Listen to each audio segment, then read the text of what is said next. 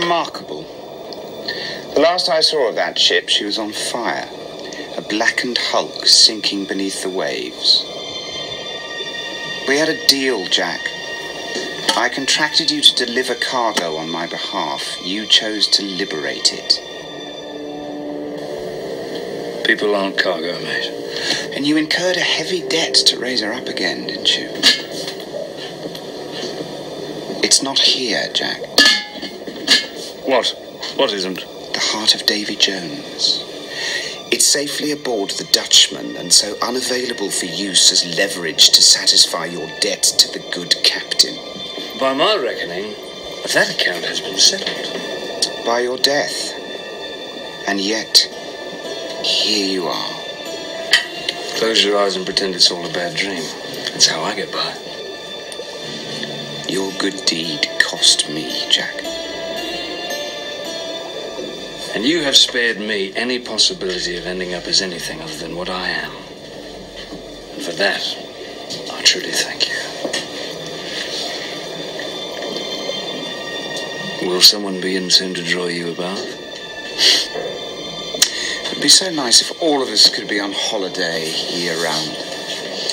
But someone must ensure that the world turns properly. People are what they love, Jack. And what they love is cargo. They love spices and linens and silks and plantains. And as long as it is delivered on time and in sufficient supply, then they are content to be nothing more than figures on a ledger. Peanut. You're a clever man, Jack. You know I'm right. If you're offering me a seat on the board, I'm neither depraved enough nor drunk enough to accept. Well, then perhaps you'll consider an alternative arrangement.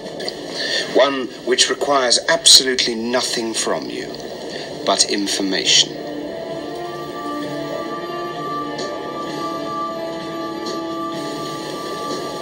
Regarding the Brethren Court, no doubt. In exchange for fair compensation. Square my debt with Jones. Guarantee my freedom. Of course. It's just good business. Were I in a divulgatory mood, what then might I divulge? Everything. Where are they meeting? Who are the pirate lords? What is the purpose of the 9 pieces of 8? I think I'd prefer to maintain my monopoly on those answers. Just good business, you know. You haven't changed. Enjoy the gallows. I've been. Once you've taken in the view, there's really not much else to it. Now, far be it from me to give advice to you. But if I were me and you were you, we each had the same lack of trust in the other. Imagine you're me. You being me would propose that rather than you telling me, being you, where the Brethren Court is meeting, you'd lead me there instead.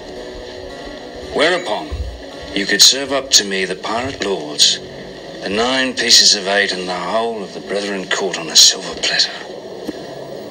And you being me, I would likely accept such an offer if I were you. Savvy? On a silver platter. With a frilly linen napkin and a spicy banana on the side.